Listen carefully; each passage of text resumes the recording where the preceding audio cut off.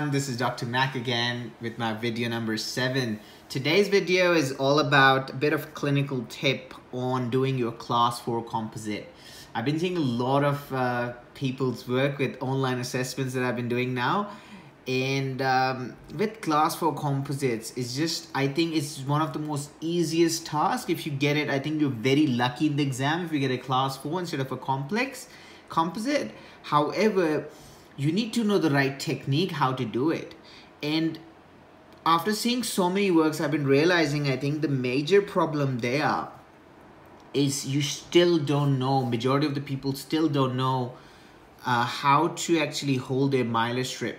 Because in my opinion, the entire class 4 composite is depending on how you hold your mylar strip. If you can hold this strip really well and exactly place it to what you need, your class 4 composite is just gonna be so ideal that you would be surprised how good that is. But it's all about how you hold it. So today's video, I thought I'll share with you guys, not the whole class 4 composite, it's just really hard for me to do. However, I'll just share with you my technique, how to hold the mylar strip in place. And that would be like a game changer for your class 4, okay? First thing you need to understand when we talk about class 4 composites is it's a high aesthetic zone, okay? There cannot be any marks. There cannot be any porosities, okay? Nicely clean, nicely polished. It should be like a beautiful, composite going on there. You can't have those marks and black spots and porosities going on and those air bubbles flowing in those class 4s. No. There's a difference when you do anterior and posterior composite. This one, I know it sounds easy majority of the time, and it is easy as well, but a lot of time people, don't focus on the actual aspects of it, and then they fail in the exam, okay? The major concept whenever you do any restoration task, you have to make sure your contact is your key. Contact should be clean. There shouldn't be any X's there. You should have a nice tuck when you run the floss. There shouldn't be any overhang. Okay? Your mesial side always is a bit more flatter. Distal is always a bit more rounder. Okay? So the angles are also important. The line angles are important. The way you curve it when it's coming towards the occlusal is also important. There are a couple of aspects going on. However, the major important points are the contact should be clean like any restoration task. No excess, no overhangs, highly polished, highly clean, no porosities, no air bubbles. Okay, once the criteria is clear, now let's talk about how majority of the people do a mylar strip. Let's turn this around possibly. So how a majority of the people do it is this way. That's how majority of the population do. Now that's completely wrong. And guys, I feel for you all because I used to do that as well at the start until I learned the actual technique. So if you do it composite this way, actually palatal, so let's do it this way because you want to make the palatal first. Now this is a very poor technique.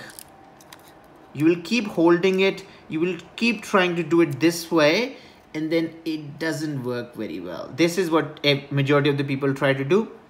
Doesn't work very well. Okay, hope you all can see very clearly. So this is the big cross, yeah? What you need to understand is if it's the left side tooth or that, okay, you come from that side, opposite side. If it's this side tooth, you come from the opposite side. Now, what you need to basically do is, so look carefully, look very carefully at what I'm trying to do here.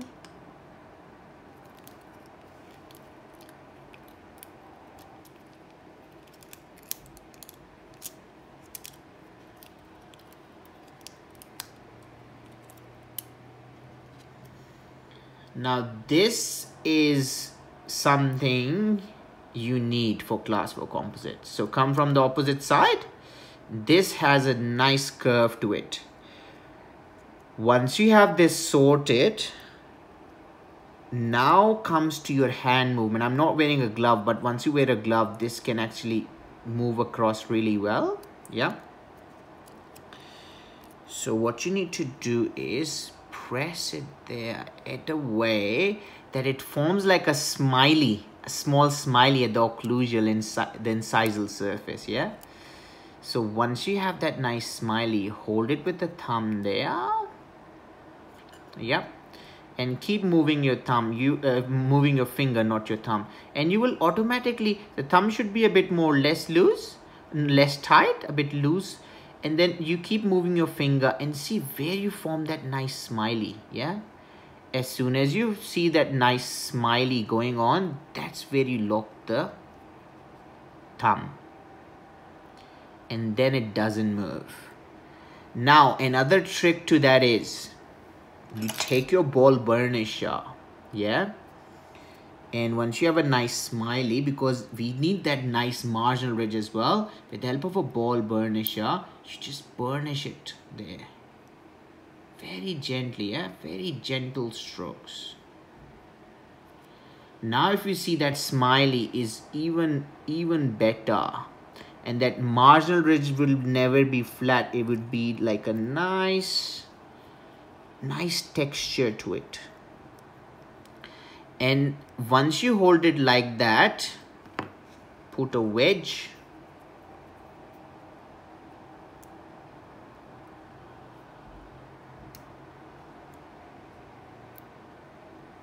Okay, lock that in place.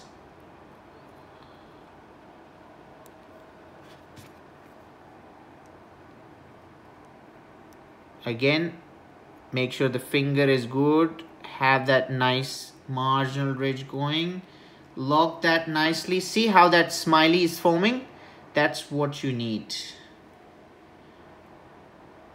Now what you need to do is make the palatal first.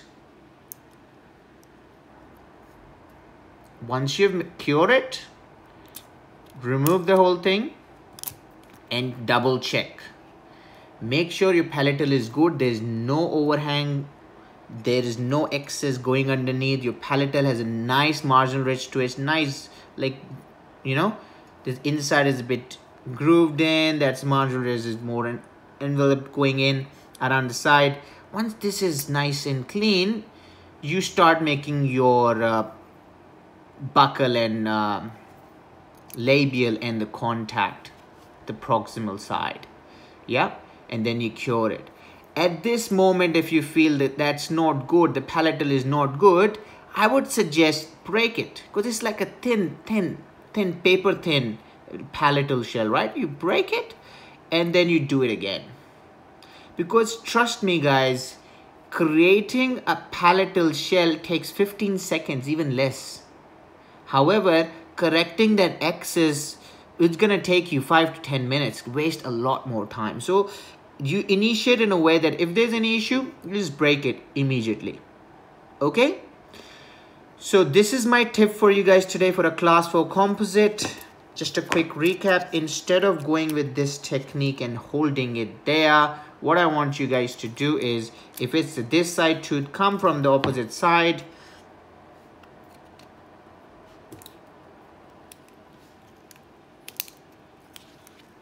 Okay?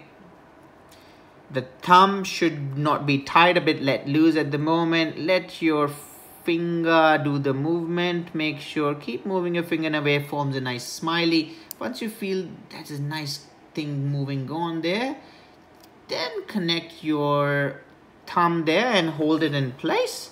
Then with the help of a ball burnisher, just do these nice strokes there to just have that nice marginal ridge coming out. Then have a nice very thin layer on the palatal first. Cure it, remove it. Make sure, don't forget the wedge. Wedge very important here. Check it. If you like it, good. Break it. Otherwise, do it again. If you do the class 4 composite with this technique, trust me, it'd be a lot more easier and lot more quicker. and your results would be night and day. So that's my quick tip for you today for class 4 composite. Hope that helps everyone. Any feedback would be greatly appreciated. Hope you all have a great day, and we'll see you all with another clinical tip and trick, or possibly another video. All right, have a great day everyone. Bye.